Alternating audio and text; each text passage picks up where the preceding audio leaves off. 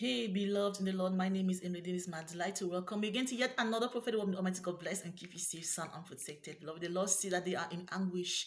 They are in anguish. Lord, we thank you, oh God. We bless you, oh Father. Come and rest and abide with us. Sanctify this entire environment. Name of your Son, Christ Yahushua. Hallelujah. Beloved, they are in anguish. Lord, see that He's avenging, your enemies for all what they for all what they did against you. That they are in anguish. They are right now in anguish and do not even know what to do, beloved.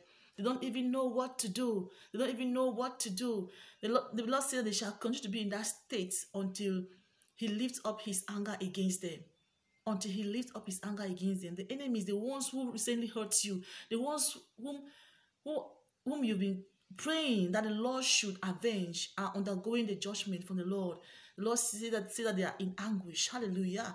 They are in anguish for your sake. Ezekiel 7 verse 25.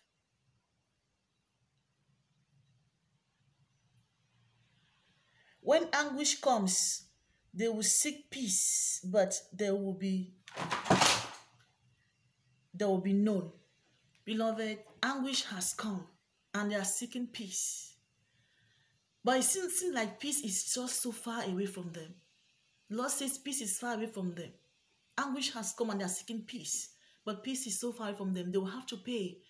They will have to pay for all what they've done before they can finally have the peace that they are seeking, because there is no peace for the wicked.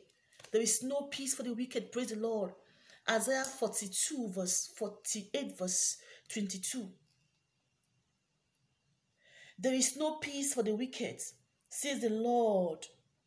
Hallelujah. As short as if there is no peace for the wicked, which means that they need to go through a lot of healing before they will finally achieve the peace that they are looking for.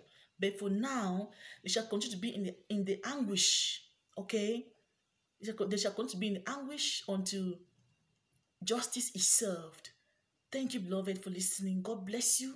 Your enemies are undergoing judgment. They are in total anguish right now. Okay? The Lord says, have your peace. Have your peace. Have your peace. It's happening in the realm of the Spirit. Have your peace and stay calm, because the Lord is avenging your enemies. And peace is not closer to them right now. Thank you for listening. I love you, but Christ loves you even more. I've been Emily D. Thank you, and see you in the next video.